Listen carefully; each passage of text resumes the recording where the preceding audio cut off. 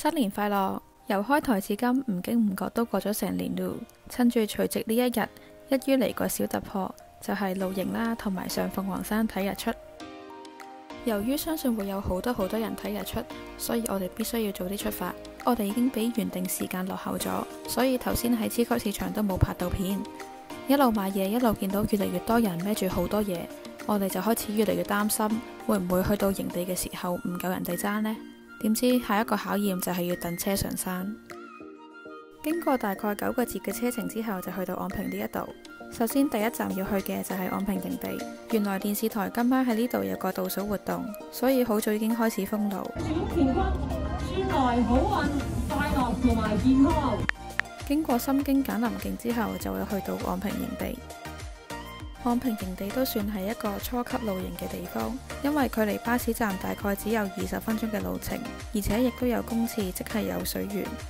但係由於昂坪營地實在太爆滿，所以我哋最終都係喺營地附近嗰度紮營。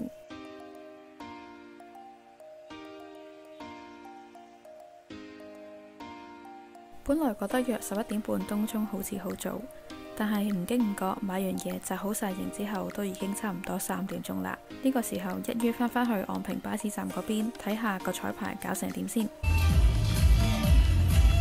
都係望下鳳凰山同埋睇下啲狗瞓覺好過。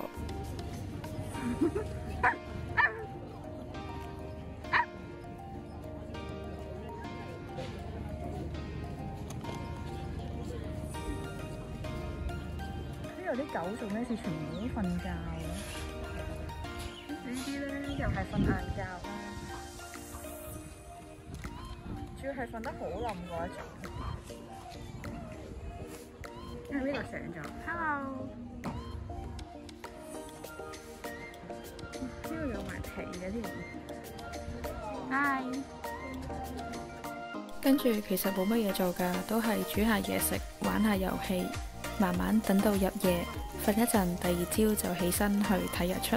其實相比起隔離嗰啲人，我哋個帳幕都真係幾頹㗎。我哋又冇天幕啦，亦都冇一盞大嘅氣氛燈，但係最緊要玩得開心咪得咯。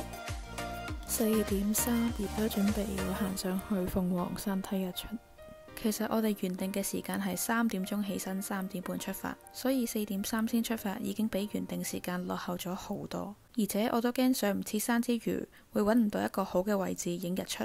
我哋今日會由鳳凰觀日嗰個位上山，由帳幕行過去，一路都好黑嘅，所以如果要去嘅話，記得要帶一盞勁啲嘅頭燈。其實行上去鳳凰山都真係幾辛苦。由於我驚上到山等日出期間會好凍，所以我除咗 legging 之外，仲喺上面着咗一條雪褲。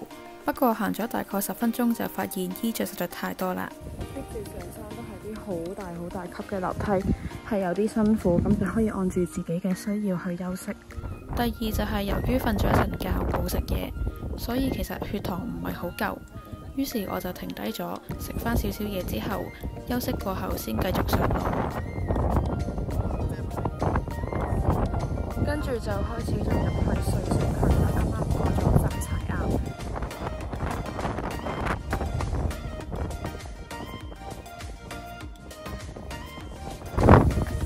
去到呢個柴坳，仲有少少就去到山頂啦。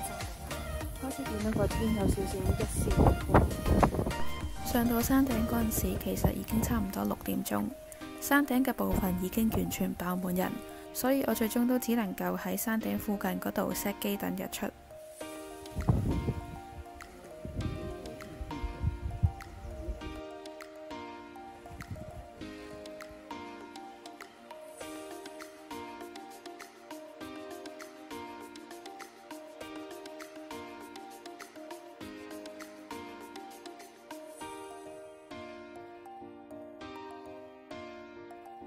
好不幸地，今年同上年一樣，都係睇唔到個鹹蛋黃由海平線嗰度上升，所以去到7點3左右，啲人就已經開始陸續落山。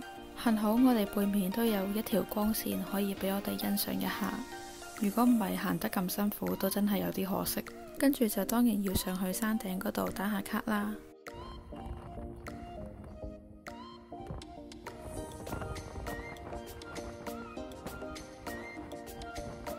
由於朋友趕住落返山去紮營同歸還，所以我哋好快都落返山啦。可以俾個小貼士大家，就係即使睇唔到日出都好，其實個天會越嚟越光同埋越嚟越清嘅，所以如果時間許可嘅話，都可以再留多一陣。同樣，如果影 time lapse 嘅話，都可以唔使熄機住。其實而家日光日白睇返條路都真係唔係咁容易行。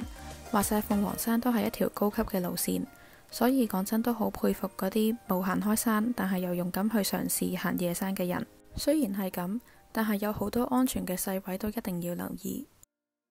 返到昂坪高原之後，我就去咗心經簡林，呢度亦係全球最大嘅戶外木刻佛經群。參觀完心經簡林之後，我竟然發現原來有2個傷者坐咗喺度等待救援。簡單嚟講，其實佢哋主要係受低溫症影響，最終需要送院處理。只能話不幸中之大幸係佢哋都叫做落咗山，同埋好彩沿途遇到唔少嘅熱心人士提供支援。所以大家出外嗰陣，必須要時刻留意自己同埋身邊嘅人嘅身體狀況，千祈唔好勉強。安頓咗啲傷者之後，終於可以返去煮埋啲嘢定下經。